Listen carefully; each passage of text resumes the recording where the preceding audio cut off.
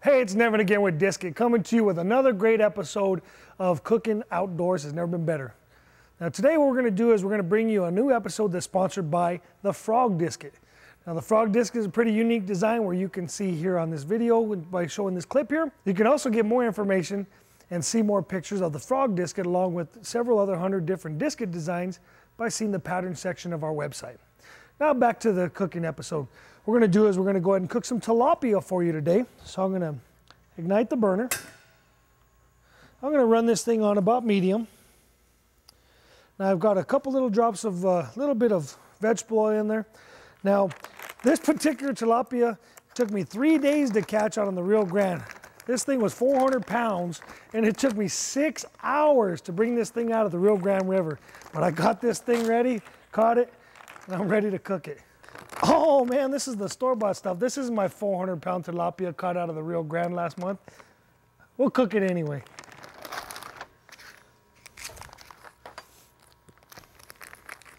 All right, so I've got just a little bit of vegetable oil in the bottom of that.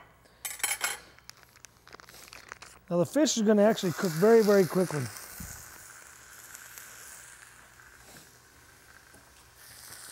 Cook a lot faster than it took me to catch it. Now with this particular tilapia, it's actually a store-bought fillet. Pretty simple, quick, easy, and out to get into. And all I'm going to do is I'm going to put a little bit of sea salt on it.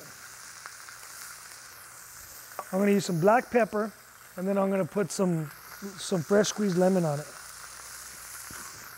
And this fillet actually only takes about a minute and a half to cook per side.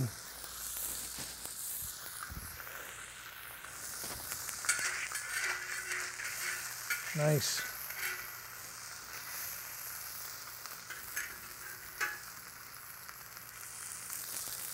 Whether you're a fish lover or not, this tilapia is just amazing. Now I've taken a lemon,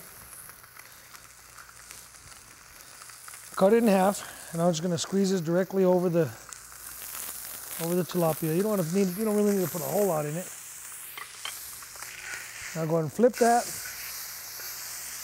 I'm going to add a little more salt to this side, sea salt. I really don't take much at all. And me, I'm a huge pepper fan. Some more pepper.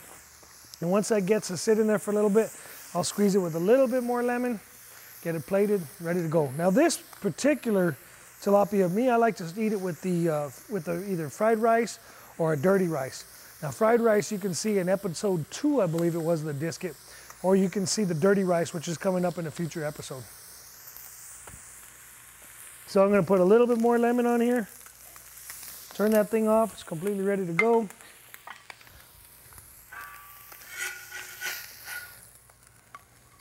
You can garnish it with something if you like. But here you go, tilapia on the Disc-It. Cooking outdoors has never been better. Disc-It.